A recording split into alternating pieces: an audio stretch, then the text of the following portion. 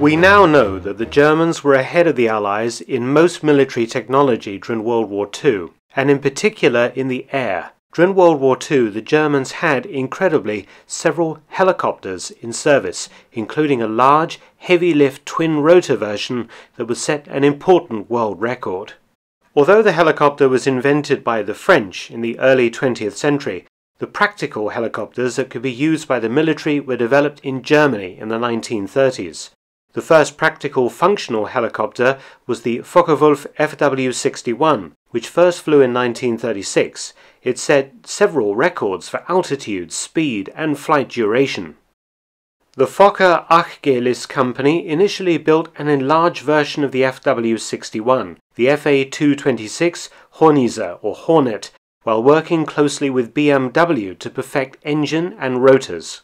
The helicopter that was to be the most important of World War II, the Draxa or Dragon, the Fa-223, first flew in 1940. It had twin rotors, a fully enclosed cabin and loading bay, and a single powerful BMW engine. After rectifying many problems, subsequent Fa-223s entered production in 1942, the first mass-produced helicopter. But due to Allied bombing destroying the factory, delays to production meant that only 20 Fa-223s were actually built and flew, out of an order for an astounding 400 machines per month. Nevertheless, these aircraft were revolutionary. The Fa-223 could lift sizable loads, including on one occasion an entire Fieseler Storch reconnaissance plane. It was fitted with a winch and a special quick-release electric cargo hook. Two were assigned to the snow-covered Alps near Innsbruck in Austria, where the Dragons moved troops, artillery guns and other loads, landing at altitudes of up to 5,000 feet or 1,600 meters above sea level.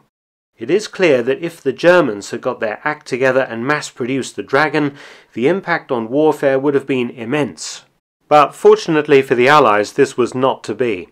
In early 1945, with the war nearly over, 3 workable Dragons were turned over to the Luftwaffe at Mulhdorf in Bavaria to form the world's first helicopter squadron, Transportstaffel 40. The unit also had some Flettner FL-282 small helicopters, another successful German design.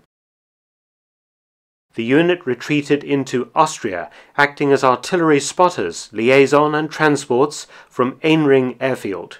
Several, including airframe V-14, were captured by the US 80th Infantry Division at the end of the war.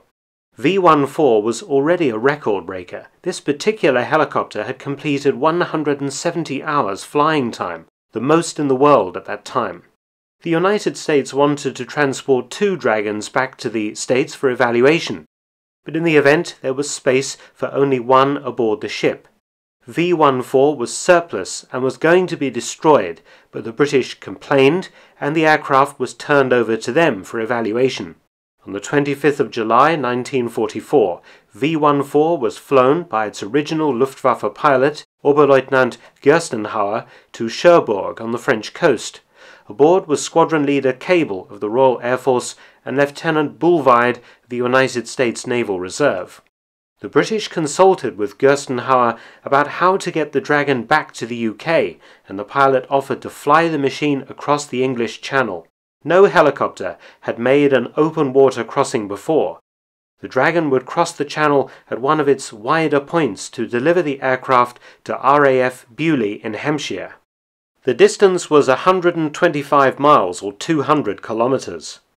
And so, on the 6th of September 1945, in a flight as significant as Louis Blériot's 1909 first crossing of the English Channel in a fixed-wing aircraft, Gerstenhauer, with 2 RAF observers, flew the Dragon to England without incident, proving again just how advanced and well-built the Dragon was.